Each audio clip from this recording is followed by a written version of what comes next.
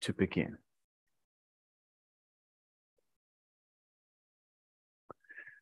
All right, so good morning to all of you. I am Juan Ramón Real. I work as a technical manager for the ResearchU project at the University of Cádiz. And it is my pleasure to welcome all of you to the third session of the Spin-off Competence Lab. The Spin-off Competence Lab, as some of you already are familiar with this initiative and have repeatedly attended our events, is an initiative that, broadly speaking, intends to promote entrepreneurship among our research communities with a special focus on early stage researchers, so that, well, we hope we can give you with this series of webinars the tools necessary and the knowledge necessary to turn your research projects into business ideas. Today, we are having Ivica Mitrovic, and he will be delivering a presentation on the speculative design methodology.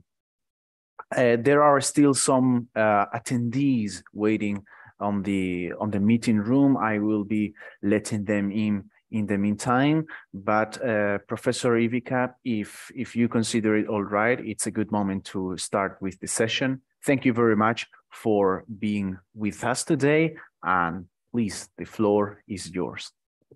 Hello, everyone, and thank you, you as organizers and University of Split for invitation for this interesting lecture. And maybe you're gonna ask yourself why speculative design is a part of this kind of a series of lectures. The first reason is because it's becoming kind of buzzword today and becoming very, very popular approach in design, but not only in design, but in design related to the technology. And of course, you have to be aware that my lecture will be mostly critical about use of design in the everyday life, about the use of technology, but I think it's something which is important for every one of you at the beginning of your academic or professional career. I'm going to start with the slides. So basically, this session today will be my lectures, which is going to be around 1 hour, and then I'm going to open a panel for discussion, for the question, for any kind of comment in the last half of hour of today's session. I hope we can go without the break. It's 1.5 hours. I think we could all follow this session in this 19 minutes, around 90 minutes. I'm going to start to share my screen. Share sound. Okay, share. And let me see. Okay. And probably there is not lots of people coming from design background for this session. So I'm going to try, and this lecture is focused on the speculative design, but very briefly as introduction in this design approach, or maybe some call it methodology, but it's more approach from my personal perspective as a researcher and educator. A little bit about my background. I end up at the end. I end up in the design and art environment, teaching at. I'm head of the visual communication department at the Art Academy in Split, at University in Split, and having professorship in art and design. But basically, my background is in master degree and PhD degree in computer science, precisely in artificial intelligence. So basically, whole my career was connected with the technology and what is the role of the technology in the society. And speculative design is a kind of natural way or natural direction in my career, connecting design and technology and the role of the technology and design in the society. But of course, when we're talking about design and relation and design relation and technology, it's impossible not talking about broader social, economic, and political context. That's something which I'm always very interesting to be focused in, and that's also reason why part of my master and PhD research was connected with the social science. Okay. So basically, the lecture will be structured in three sessions. The first sessions is a session dealing with the past of this practice. We are choosing historical references. The session 2 will be, or is going to deal with the present with selected case studies with employed approaches, tools, and methods. And the future parts, it's the last session will be a session with a critical view of the speculative practice today and the future of the practice. Well, you'd be great, you and Ralph. Don't know if I could have a kid in a world like this. Oh, that's happy, thanks. Really, though, it is like that Rook woman said. Things were okay a few years ago, before 2008. Do you remember back then we used to think politics was boring? Those were the days. But now, I worry about everything. I don't know what to worry about first. Never mind the government. It's the sodding banks. They terrify me. And it's not even them. It's the companies, the brands, the corporations. They treat us like algorithms while they go around poisoning the air and the temperature and the brain. And don't even start me on ISIS. Well, now we've got America.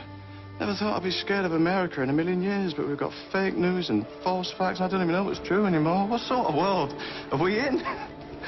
Because if it's this bad now, what's it going to be like for you? Huh? 30 years' time, 10 years, 5 years? What's it going to be like?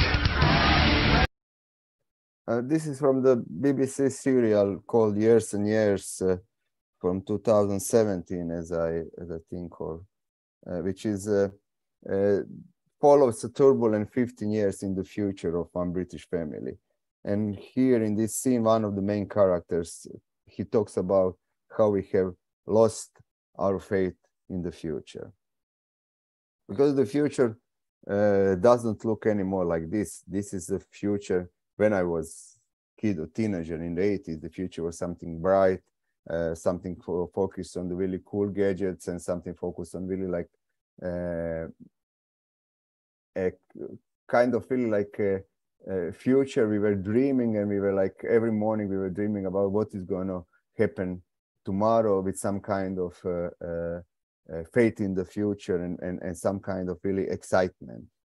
But with the process, with some theoreticians called the slow cancellation of the future, which started in the second part of the last century, of the 20th century, our future has been slowly colonized by the dominant economic model.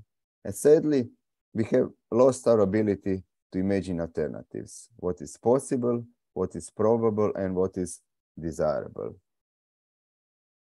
And design, as one of the main drivers of the modernism, since its rapid growth during the last century, mostly played this uncritical supporting role to the industry and to the application of technology.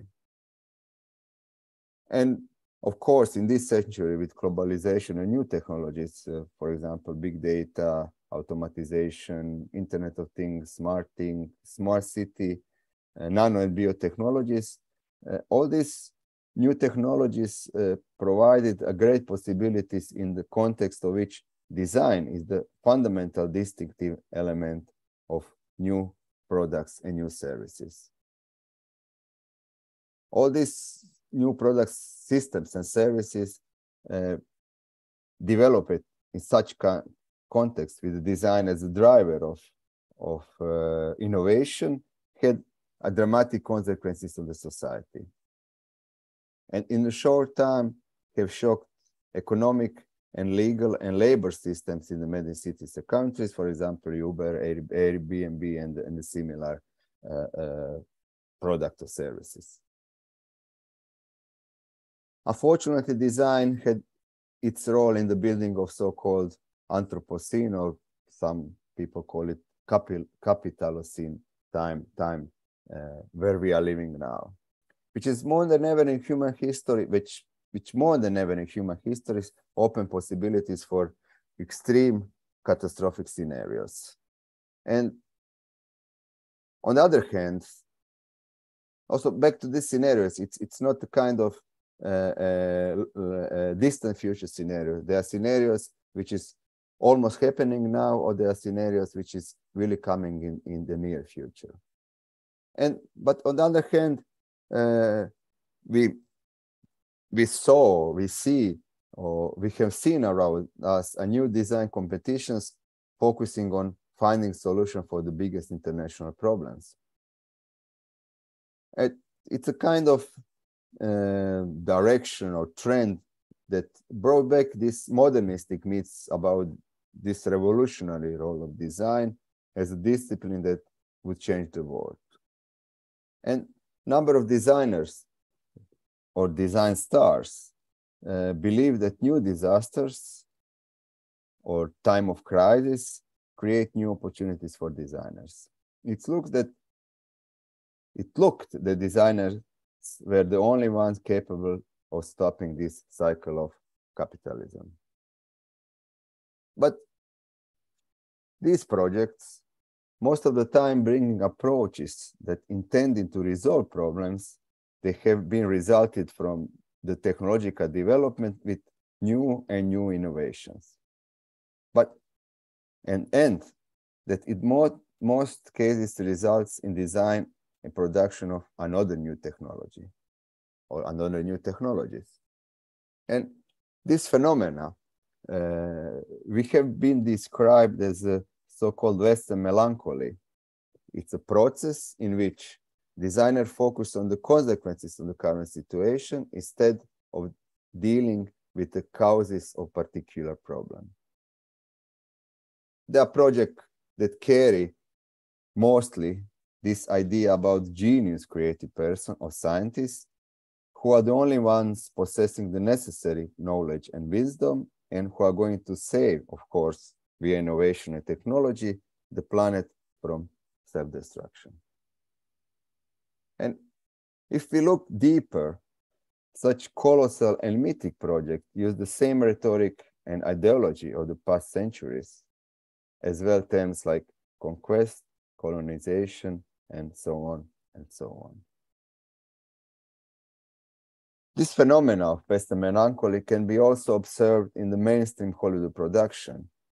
For example, this is a blockbuster Geostorm from, I think, 2018 or something like this, where in this scenario at the beginning, there is a network of satellites around the planet, again, new technology, which controls the climate change. And Geostorm is just one of the many movies dealing with climate change, produced at a mainstream level during the last decade. I'm going to show you lots of examples from the pop culture, because design was always in relationship with the pop culture, but is also interesting as a kind of study of the trends in the society. And it's just one of the examples of these scenarios where a human mythical hero scientist saves the planet. And one of the most important science fiction writers, Ursula Le Guin, she talks about so-called techno-heroism. She's very critical, and she called this similar trend as a techno-heroism. And this imaginary of the future are not so unexpected. If you look into today's education, which is mostly still based on this hyper-techno optimism. So this worldview is rooted in the number of dogmas. For example, that human evolved from the observer into creator, and then in the name of the progress and grow, he or we can change environment. And that these consequences of human activity is going to be resolved by means of science and technology anyway.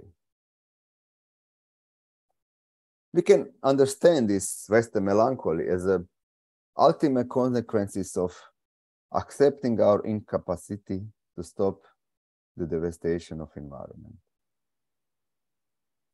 And however, as a reaction, designers started to practice different approaches to design, moving from this dominant perception and conventional design practices and starting to rethinking the role of technology in our everyday lives, focusing on implications rather than applications of technology, which means not just working on applications of the different new and cool technologies, but thinking about possible scenarios, what is going to happen when this technology starting or became part of our everyday life.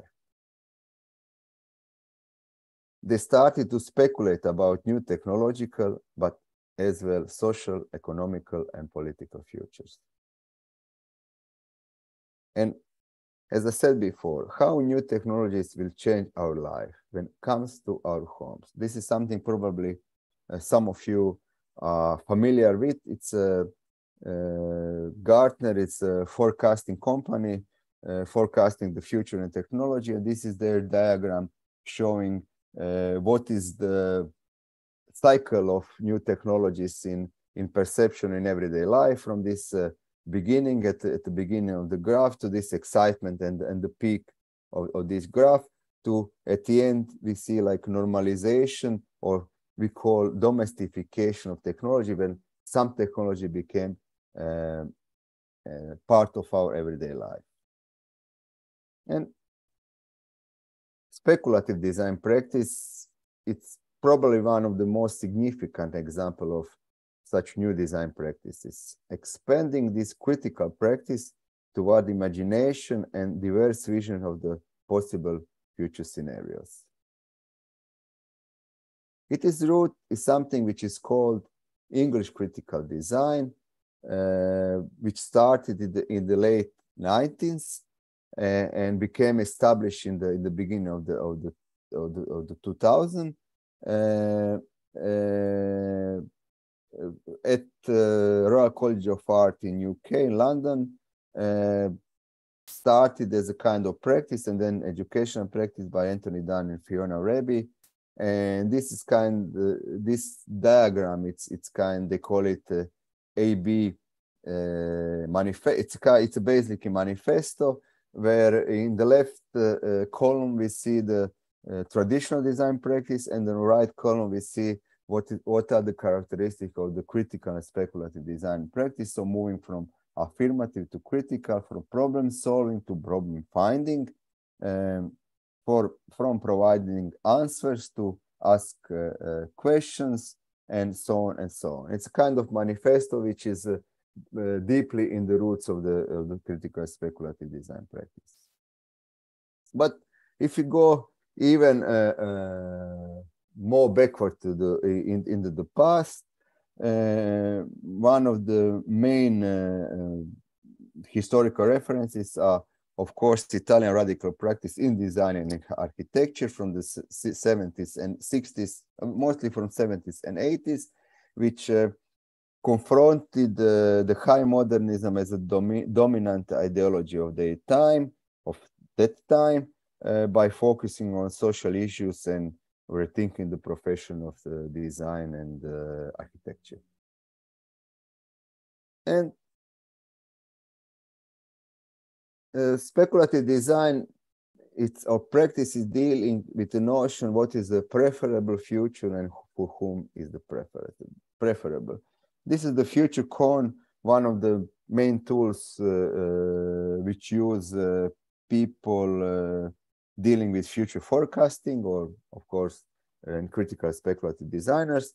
And you see it's a cone because the future is not linear. There is a multiplicity of the possible future. So we're starting from today and we're going from today to a certain future. This future could be like linear, or it could be somewhere in the in this like in this cone which is here. So there is a probable future, which it's like all the circumstances in the world today or your local context stay the same. We're going to end up in the probable future, but there is also lots of other possibilities. There are plausible futures, and there's like huge possibilities of possible futures all outside this cone. It's not scientifically possible. So you can see that the future, there is no one future, and there is like lots of opportunity in the future. And what we as speculative designers do, we are trying to imagine all different possible scenarios in order to discuss, to think about, to be prepared, to be critical about all these possible futures we see on this diagram. And of course, what is the preferable future, and for whom is preferred, and for whom is preferable, for the corporation, for the industry, for government, for us as the citizens, and also who owns the future. Do we as the citizens or individuals owns the future? And this is a kind of space or design space we are working or we are dealing with. And it is related to the series of similar practices you can see here. And it's, for example, critical design, design fiction, radical design, discursive design, traditional design, and so on, and so on. And we as the practitioners and the people who do deal also with the methodology of the field, we see it more as a kind of approach or kind of attitude or position rather than traditionally defined methodology. So, but however, we can still point some of the distinctive characteristics of the approach, and we could determine a basic framework. And since the speculative design continuously interact with the other related practices, fields, and disciplines, it uses any methods and tools and approach that are accessible and appropriate at a given moment. For example, in our project, they are not only designers, there are people coming from different backgrounds, from IT, architecture, social science, psychology, modern art, anthropology, ethnography, civil construction. So there is a kind of a framework or kind of approach where all the like different backgrounds could discuss together and trying to build a different project or scenarios of different futures. And in last few years, to be precise, last more than 20 years, speculative design became very much in fashion. There is more and more designers which are embraced speculative and related design approaches in their everyday practice. There are more and more studies or design studios producing visions of the future technological scenario. There are more and more companies where employing designers to imagine future trends. This is like a Google design. There is a kind of small group in Google design force which is dealing with speculative design as a tool in their everyday practice. There were more and more mainstream conferences and exhibitions dedicated to the futures and related to speculative design. We are talking about conferences and exhibition which were and which are still open for the broad and mainstream audience, not just for the art expert designers and so on and so on. And we were witnessing an increasing number of educational programs based on the speculative practice as a kind of tool for changing the future. And for potential students, they became kind of hype or cool places for studying. However, and luckily, speculative design were confronted with a strong criticism during this last 20 years, so to be precise, last maybe 10 years. That is separated from the real world. So basically, working in the galleries, some research laboratories and academic context, that is coming from the privileged Western position. Most of the projects are practiced by the people coming from the West, mostly white males were like project coordinators or running the project. And that it looks salvation in the dystopia scenarios, not dealing with the present, with the current situation, current problems, but thinking about like thinking about like catastrophic scenarios as a possible starting points for the building a new society or better society. And of course, science fiction has always been a great inspiration within design practice, not design, but also architectural practice, and of course, any kind of practice which is dealing with the creativity, because it has this long history of creating imaginary scenarios, world, and characters. And however, these visions of the future also served as a tool in the hands of the big corporations in realization of their preferable futures, which are usually built around corporate or corporation technologies. One of the best known examples is this. This is 1939 New York World Exhibition, and the biggest pavilion was this one designed by the American industrial design legend Norman Bell Getz and General Motors, and the name of this pavilion was Futurama. And this idea of this pavilion was representing the vision of America's city of the future in 1960. So looking in 30 or 35 years of the future, in 30 years in the future. And of course, as we see here, it was kind of accurate forecasting of the future. But the future was not designed to suit the humans, but to suit cars and highways, which was, of course, like the main product of General Motors as a company. And this kind of corporative fetishization of technology dictate the role of technology in society. This is a similar example, IBM presentation at the World Fair in 1964 in New York again, designed by another industrial design legends, Charles and Alexandra Ems, which was focused on artificial intelligence, which at that time was technology mostly developed during the Cold War time. And via this World Fair, the technology or IBM was seeking for its new market position and its new life. And similar rhetoric is nowadays used by many big corporations, mostly in the IT world, and keywords such as safety, optimization, efficiency, speed, and similar are used in all corporate visions of the future, built around their new technology. This is Microsoft, I think, 2016 or something vision of the future. But we can see that this vision of future are entirely dehumanized.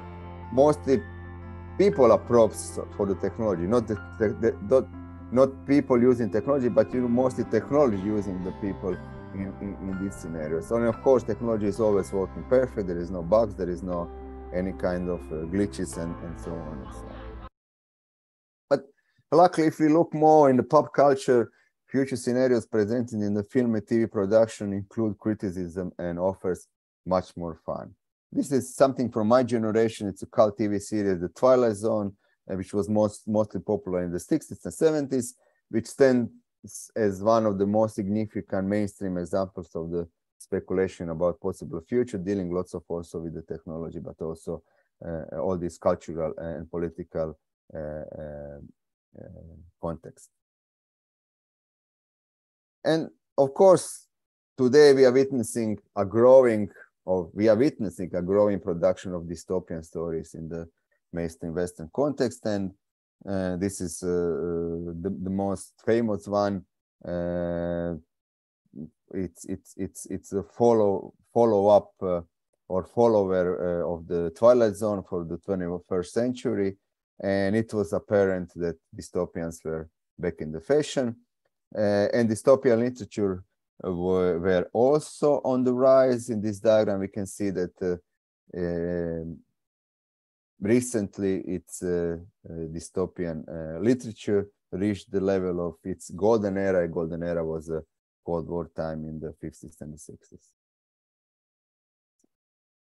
Of course, there is no doubt about this historical importance of dystopian fiction. We use dystopian fictions, or they are serving as a defense mechanism and assistance in recognizing this dark world in the future. But we should not forget that we already live in such scenarios. For example, Neuralink from Elon Musk's company, or Metaverse, where is Black Mirror's references are obvious here. But if you look out of our Western context, especially in the global South, lots of people live in such scenarios for many years. But we don't need to go like far away. If you look also around us, people living in edges of so-called developed world in Europe, also living in a kind of very dystopian scenarios. And this popularity of dystopian future scenarios also implied a certain dangers, that it could let people understand catastrophic scenarios as unavoidable, which makes them as passive instead of proactive. So like we see all around like this dystopian catastrophic apocalyptic scenario, and we slowly became passive. And as we can see in this our diagram, these dystopian scenarios of the future have a direct impact on the present, creating a kind of temporal loop and stopping any possible radical improvement. So we are living in the present when all the future scenarios are quite dystopian. For us, it's impossible to imagine any kind of future which is kind of optimistic or bright, since everything around us or future around us, it's dystopian and apocalyptic and dark. And such, we can say or call it like Netflixization of the future. It's of course a result of the dystopian media production, but also demand of us from the consumers.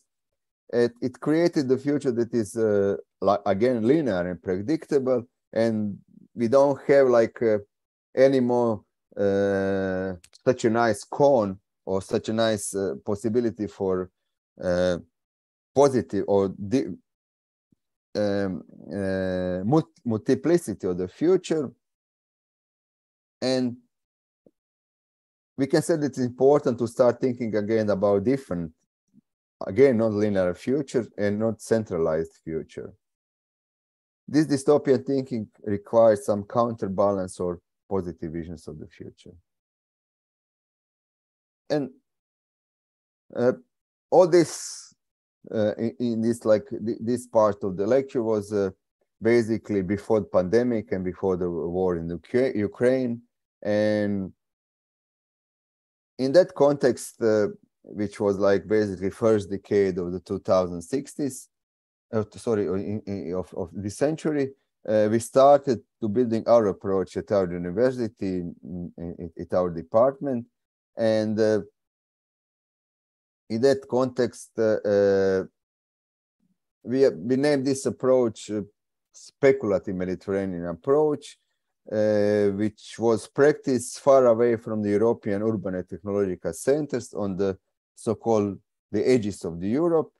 And our focus on the speculative practice, or our practice in design, was on implication of important global topics in the local context, of how emerging technological, economical, social, and political changes will impact the context of Mediterranean South east of Europe.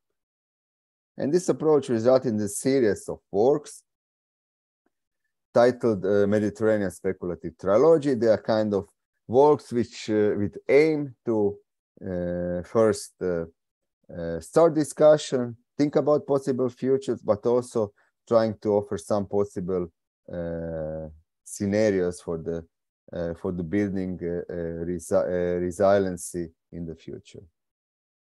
And I will show you first one of our first projects from 2014, which is classical speculative design project.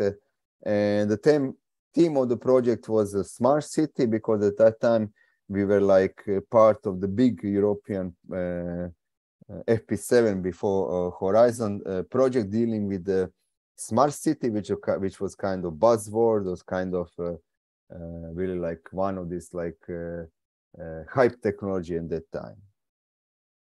And in our near future story, it's a fictional story, and it's based on our tradition in Mediterranean tradition of city-states. And our city, Eutropia, it's a city which economical and political status are based on the trade of the citizen private informations. So this kind of new fictional information-based economy gives independence and welfare to all the citizens. And the scenario, its question is, what about privacy in this welfare city of the future? And city developed a state-of-the-art infrastructure for collecting this data, and citizens voluntarily cooperate to assure the constant flow of information. I will show you just like few minutes of this video which is presenting this project.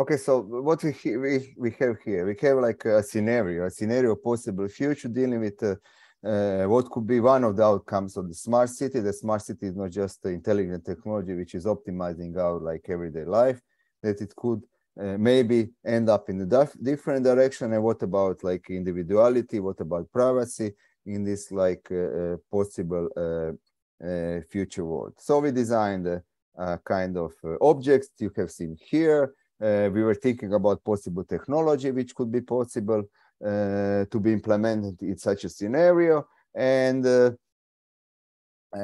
we produced not just a video, but it was exhibition, and with all these objects we use in this video, and we're generating quite intensive discussion about like possible outcomes of the smart cities. And the second project I'm showing today, it's a project from 2070s, which was focused on automatization of the work and labor in the local context.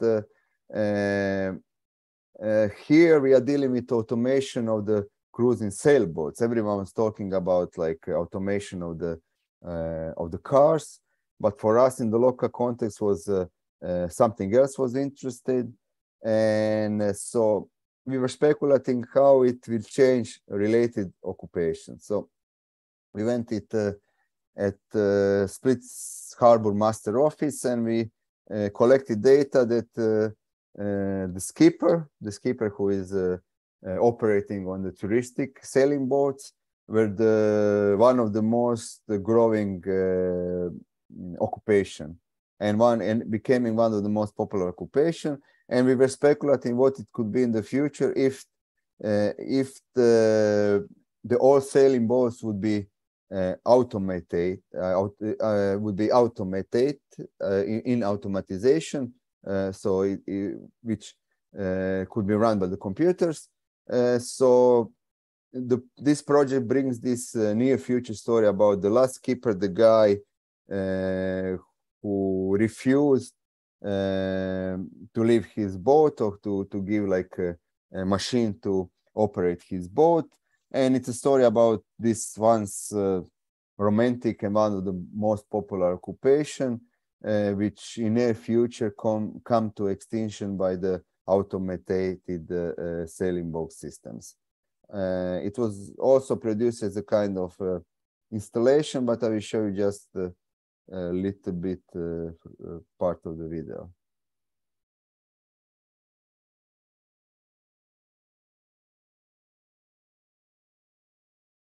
Bude interesantni ljudi. Mislim, to je kao posao interesantan. Umjesto ti putuješ po svijetu i upoznaš ljudi, ljudi dolaze se upoznava s tebom i još dobiješ neku. I to je vrlo interesantno. Ovo zadnje. Pa već danas postoji intencija da posada na pogotovo velikim trgovačkim brodovima zapravo samo nadgleda rad elektronike. Praktički elektronika upravlja brodom veći dio plovidbe od isplovljavanja do uplovljavanja u luku.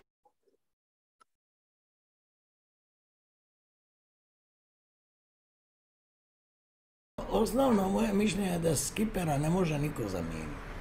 Nijedan stroj, nijedan tehničko dostignuće. Neko tu uvijek mora biti prisutan. Pa za očekivati da bi eventualni ljudi na brodu samo mogli uživati u plovidbi, dok bi cijeli posao za njih obavila elektronika. Ne, meni to nije to. Ja mislim da to nije to. Ne, toliko daleko ne možemo razmišljati. Mislim, skipper vjerovatno neće umriti. On će mora biti na brodu. On će mora biti, šta ja znam, na letilici. Danas, sutra, šta ja znam, neko će mora s tim. Ljudski faktor neće biti isključen, u nijekom slučaju. Računalo se ne umara, računalo u proračunu ne griješi i računalo uvijek igra na sigurno. Čovjek je sklon i umaranju, ali čovjek je sklon i riskiranju, što računalo nikad neće biti. Kada bi računalo bilo dovoljno sigurno, da se u nijednom trenutku neće doći do nekog poremećaja u radu računala, onda bi vjerojatno bilo sigurnije od ljudske posade i za očekivati je da na neke duge pruge da će računalo moći sigurnije upravljati brodom od čovjeka. A mislim, osim toga, skiper, uz to što je skiper, ako ima malo afiniteta za neke druge stvari, kad je s gostima tipa skočiti umore, izvaditi hobotnicu i takve neke stvari. Viškoljke. To je već to, niti jedan stroj neće moći napraviti.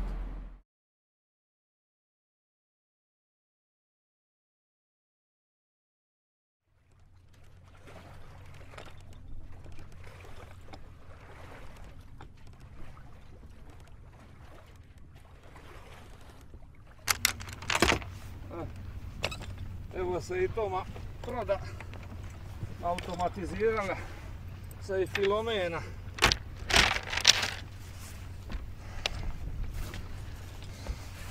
A šta ti fali ovako? Bolje ti je s menom, nije ti dosadno. Ja ne dam ja tebe nikome. A ko zna ili radi ova kamera? Viće me kapetanija gleda, evo ako me gleda, evo da vidimo da radi, evo izgleda da radi, izradi. Evo moramo voditi dnevnik, pratiti sve živo i zapisivati u dnevnik, jer to radi kapetanije moramo sve, jer me oni gledaju, moramo to paziti, sve da bude tip top.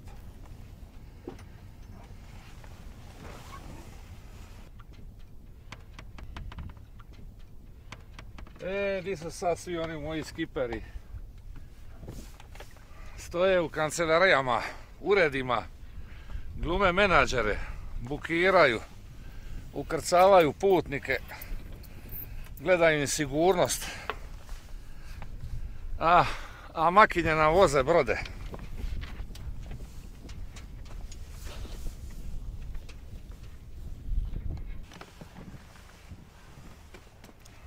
Tili su snimi moj glas, ali nisam ja tija. Stroj može imat sva znanja, ali nema dušu kao i ja.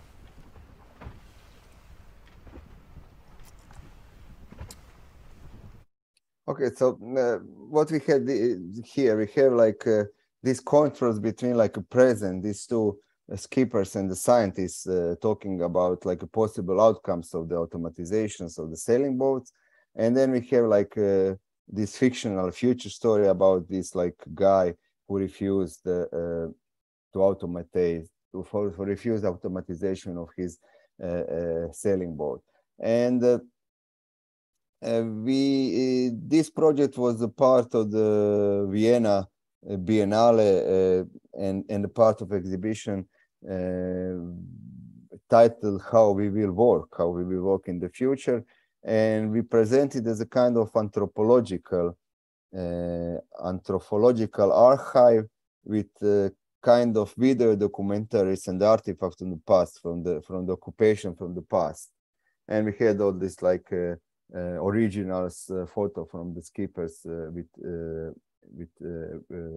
with their crew and the model of the ship, how it looked like before this new generation of automatization of the boats.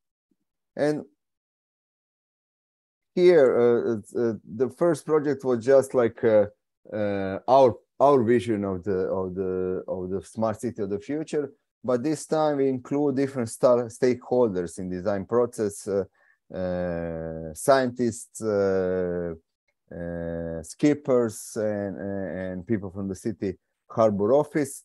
And this project raised intensive discussion both with the public and experts. There were lots of like writings about this project, not in the academic or art design based magazines, but you know, in some kind of mainstream publishing production. For us, this was really important because like scientists and skippers, we were working with them in this project. Like for them was the first possibility or first occasion to think about these possible futures. The third project is from 2018, and it was focused on the climate changes on the Adriatic Sea, and it was caused by this situation that in 2080 Adriatic achieved the highest sea temperature ever. 30 degrees was the highest sea temperature measured ever on the Adriatic Sea. And the project intended to provide a possible alternative scenarios to expected climate futures.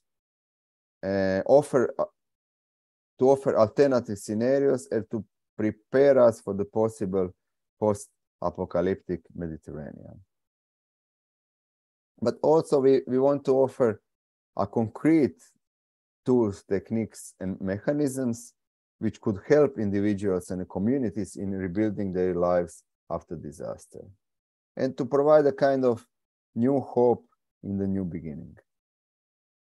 And this fictional near future story, this time is situated in 2055, the second half of the 21st century, when global climate changes resulted in extreme changes of life and economic conditions in the eastern part of the Adriatic. And Split, our city, it's a historical city. Just briefly about the city, which used to be a very important industrial center in the second part of the 20th century, mostly known for its large shipyard. But through the transition at the end of the last and the first quarter of this century, became a city with economy entirely relied on the tourism. So it's a kind of, when we do speculative projects, we think about like present and trying to anticipate the future, starting for the present, which is happening now. So it's very important to understand the present and to connect the present with the future. And we are talking about like near future, not some kind of far distant science fiction future, but something which could be really possible looking at the present today. And in our scenario, slowly with climate changes, with climate disaster, tourism as the most important economic sector disappeared completely. Migration has started with the collapse of tourism, and a number of citizens fled toward the inland and the northern parts of the Europe. And those who stayed tried to use sea level rising and the penetration of the seawater inside the historical city core, also the rising temperature of the sea and the intensive salinization of the seawater as opportunity for the future, as a kind of new hope. And in this scenario, historical city centers are becoming places for the new forms of food production. The Central Asian Square in Split becomes one of the city pools for the new mariculture, for extremely resistant sea organisms, unicellular algae, branch shrimps, which is kind of really like small shrimps, and sea anemones. And this surrounding buildings are used for production, drying, preserving, packaging, and preparation for distribution, and citizens are organized in the small cooperatives in Split in 2055. So at the beginning, we started the investigation in the local context. In the speculative practice, it's always important, this collaboration with the experts. And this time we collaborated with the Institute of Sea Studies and Fishery, and we worked together on these background scenarios, and we carried the research together to find these resistant organisms to work on set up installation with algae, shrimps, and anemones, which forms elements of this food chain, a cycle. So on the left, you can see algae, which kind of this green stuff in the seawater. In the middle, these small shrimps, which are really small one, and on the right, we see sea anemones, which is kind of the most important part of this maricultural installation or food chain. So we cultivated algae using the minerals and light, which served as a food for the branch shrimps, and which we use later as the food for anemones. Of course, everything in collaboration with the experts from the institute. And after 1 month, we achieved growth of all species. So installation was working, and we transferred all in the gallery space, and we invite the chefs from the local cooks association as the partners, and they prepared and demonstrated the new food potential of the mariculture of the near future. So they cooked at the exhibition opening sea anemone risotto, which was possible for all the visitors to try. And during the exhibition, we also called the experts from the institute, and we organized an educational workshop for the students and the high school pupils about this practical aspect of cultivation of marine organisms for the food and other production. And we also had a workshop with the small kids, elementary school, about life after disaster in our town. So they designed a different possible solution for the sea sea rising in our city. These are like houses with the legs and stuff like this. And after 1 month grow in the gallery, we got like new anemones and lots of like new living beings, and this all the newborn anemones which didn't end up in the risotto has been returned back in the sea at the same spot we collected them at the beginning. And I will show a little bit this video, which is covering the whole process, but I will show you just a few minutes.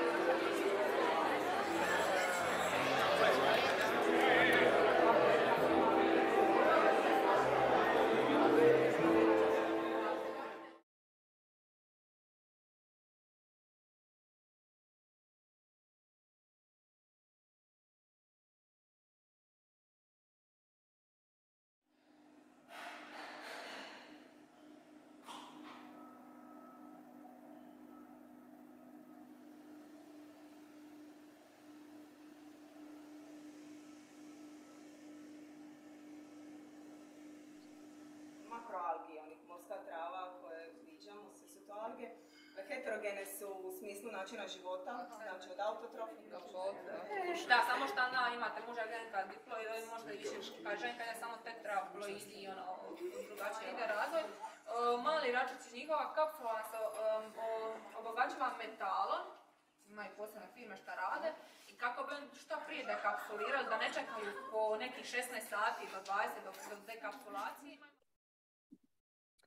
And we also, as a kind of outcome, it was just, this project was not just like raising awareness, discussing, but we wanted to offer something like more concrete. So we published this do-it-yourself guide for building mariculture. So it's print and online, so everyone could, using this like manual, could construct exactly the same maricultural setup. And our focus was always, since we have academic institution, how to transfer our projects into education. And from 2004, we are running a series of multidisciplinary international workshops, inviting students from not only from design, but from architecture, IT, social science, and so on, dealing with contemporary design practices, always trying to act within the local context, which is for us is very important. And in this context, we started to discuss or primarily focusing our activities on educational context in order to critically reflect educational practice in these areas and in area of design and the field of design generally. Since there is a quote from my colleague James Auger, who is now teaching in Paris, since there's still a lot of mainstream design and design education, it's stuck in the last century modernistic notion of design, or it's connected with the design, so-called common design, means that design is good, design improves people's lives, and design solves problems, which is, of course, sometimes true, but unfortunately, we see always around us that it's most of the times it's really not true, that design sometimes it's really not good, and then sometimes doesn't solve people problems, but brings even more problems, and even like makes people's lives harder. And for us as educators, this task we want to achieve is quite hard. We want to move students from the problem solving and this market perspectives of design.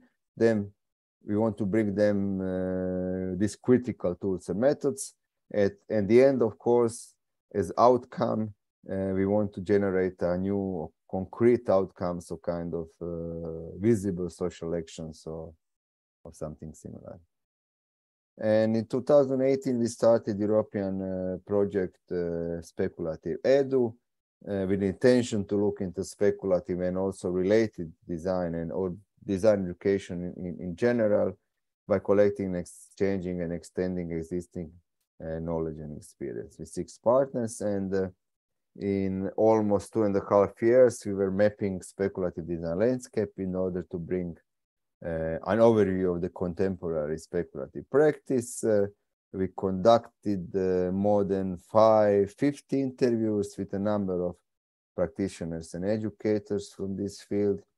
And we got also additional open call for the case studies. Everything is still documented in this website, where you can find everything you need about speculative and related design practice, so design practice today.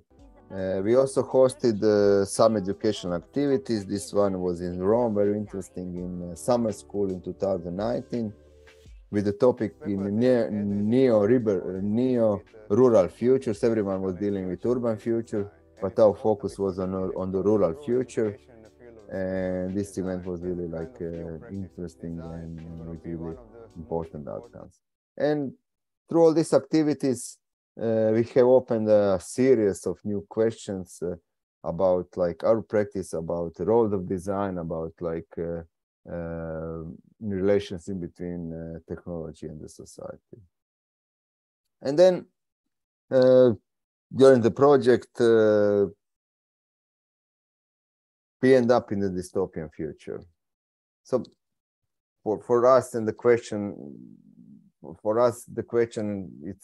it's what now, when this life after disaster is becoming life with disaster, when speculations became our reality, where there are no anymore this techno-heroic future, as Ursula Le Guin was talking about, where speculative future-orientated design practices now becoming more and more ever mainstream practices, where speculation are becoming reality. When we see that these all narratives are back, the technology will be crucial in our survival in the future. And all this opens a new series of questions for the speculative design practice, dealing with the past, present, and the future past parts of the practice. And at the first look, the most visible legacy of the speculative design practice is a number of projects dealing with the dystopian futures. We have seen in the past tons of the project dealing with different kinds of disasters, diseases, wars, climate disaster, totalitarian state, technological dystopias, etc., etc. This one, for example, was from 2007, Sheer Candy, and it was like related with the bird flu,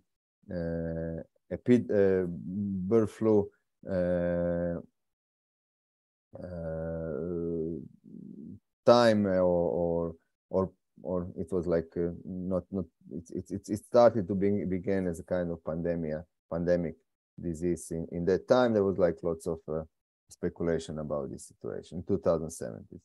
And we hear from our community, there is lots of arguments like, we have told you, you didn't prepare, you haven't done anything to avoid this. But we have to be very critical, since those youths leading in the despair, and when this state of the practice, when dystopians are becoming normality.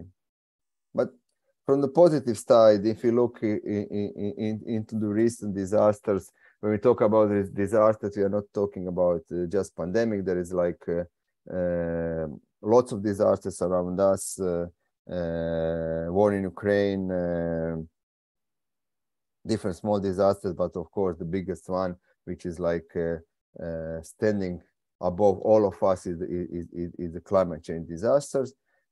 From this positive side, we see a number of great, efficient, alternative, bottom-up methods to deal with pandemics, often coming from the margins, economical and geographical margins, for example, and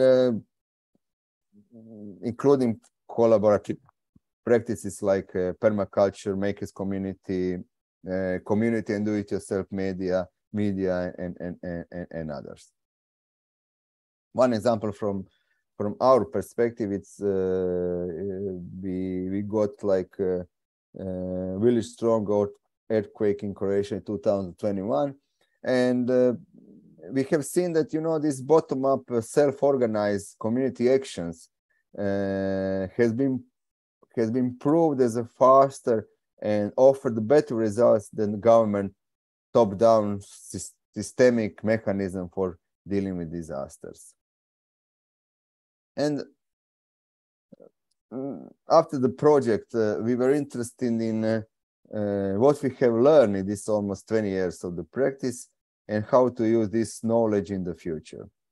As I said before, the speculative design appeared as a result of dissatisfaction with the state of design and the design education over the many years, but also state of the world, of course. And we hope that it has created a small foundation of design to move forward. And we see also that one of the important ways is via education, and it could offer some insights how to help or how to answer these important questions, how we can educate students for the decades to come. And to contribute to this discussion, we published a book which is including our overview of the practice with reflection of the past. We are choosing historical references. On the present, we select case studies and employed approaches, tools, and methods. And future part with this critical view of the speculative practice. And the book is here. And at the end of the book, we have summarized a kind of, it is kind of manifesto. We summarized a few challenges that aim to improve the ways in which we teach, perform, and evaluate not just speculative, but design in the project. These challenges deal with or talk about that if we are going to reclaim the future, we need to start from the present. So present is important for us, not just the future. That we have to focus on the real world and remove ourselves from these glamorous dystopian words from the future. For the future, and the design is about both means and ends. That we should not forget that design always has consequences, and that we should start with action now and here, not waiting for some disaster, the apocalyptic scenarios, apocalyptic scenarios in the future to start from the scratch, that we could learn from the margins in the periphery. The design practice is in collaboration and participation, and the design and practice is primarily still local. And as one of our colleagues said, the speculation is a duty, not a privilege. You can still buy the book via our online distribution, but if you write me, there is still free for education institutions, libraries, different courses, so you can order it for free from us. And that's basically all for this lecture or presentation. You can find more things or more info on our social networks. And now I'm going to open this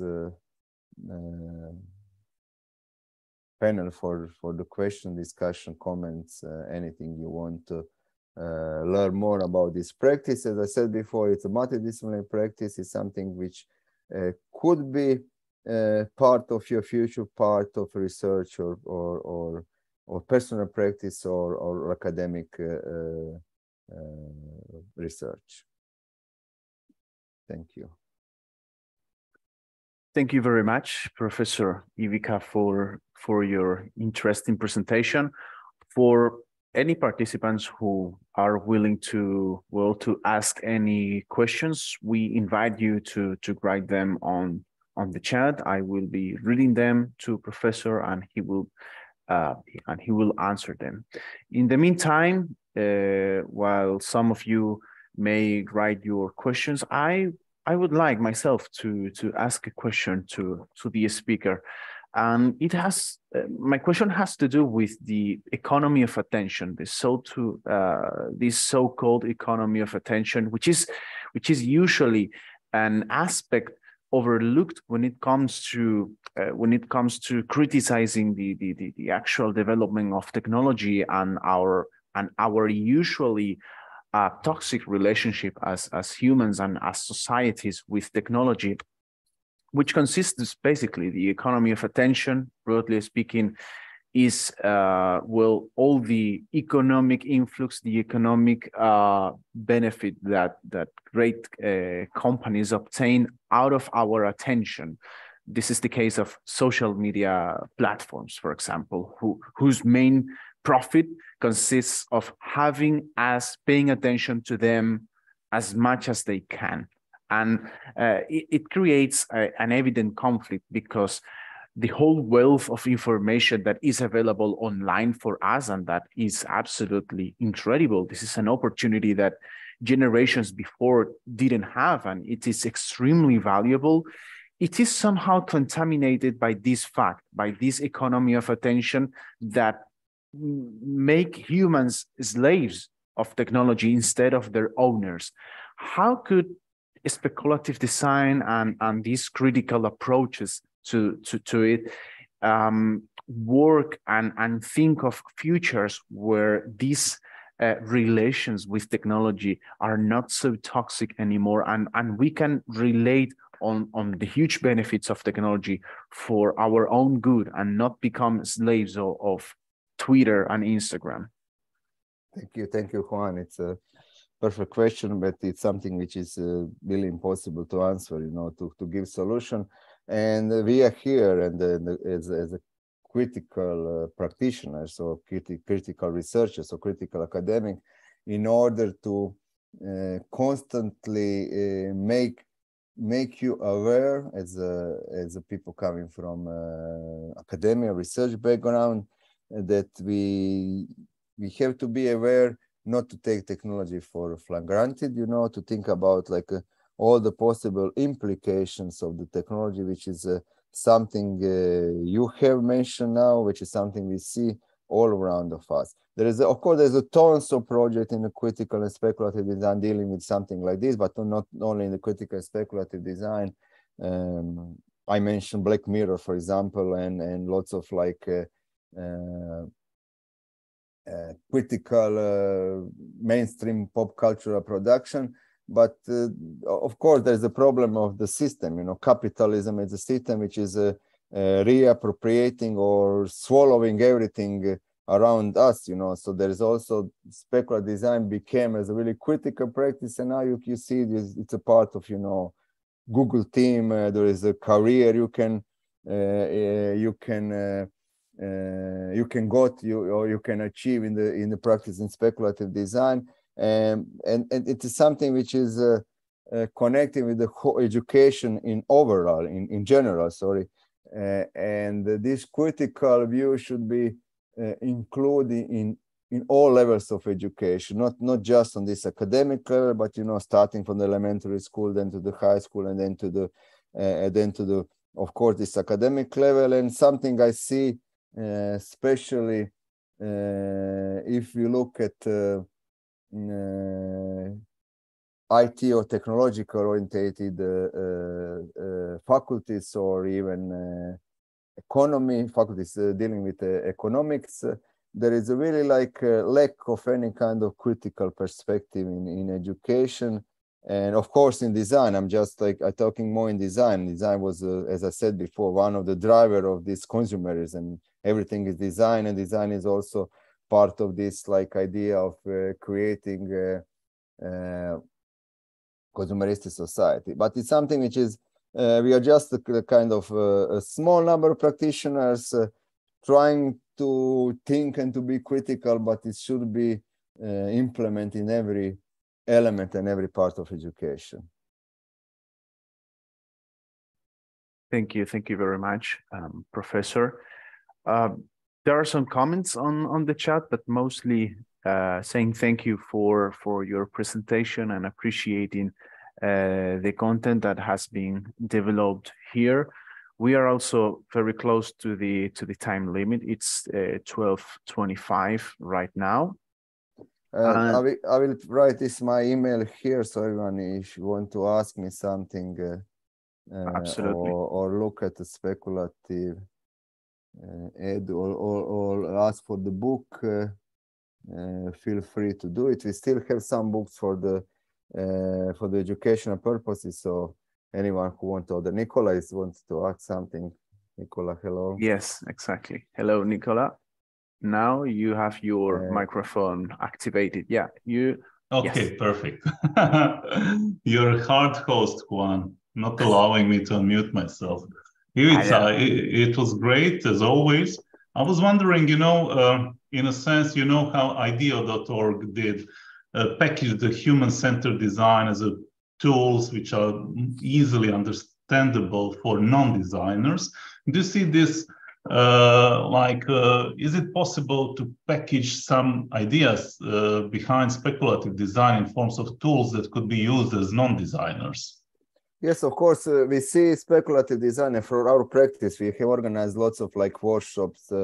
As I said before, it's a kind of workshop which brings like this multi or interdisciplinarity. And one of these, for me, one of these advantages of this approach is that's kind of, it's a kind of, most of the time, kind of really nice, like, let's say, like a hub or common discussion point where we bring like people from different disciplines which are not afraid anymore which is not afraid anymore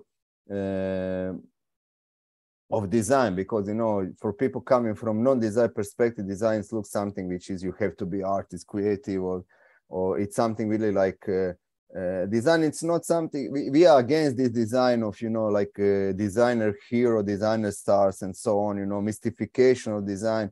It's speculative design trying to destroy this idea of this modernistic vision of design as a genius, you know, who will like design everything around us, and we're gonna worship. So as you said, as you see, the idea of the speculative critical design practice is to bring people around to do things in a participatory way, you know, including not just researchers and scientists, but, you know, also like, I don't want to say like users, you know, but common people in this design process, and trying to demystify design and the process. So there is, in the book, there is lots of like, I think, tools or ideas how everyone can use, you know, design in their everyday practice, you know, not in the way that everyone is designer, because there is still needs some skills and stuff to be designer, but, you know, to democratize this practice and to bring people, you know, this approach or design in everyday life.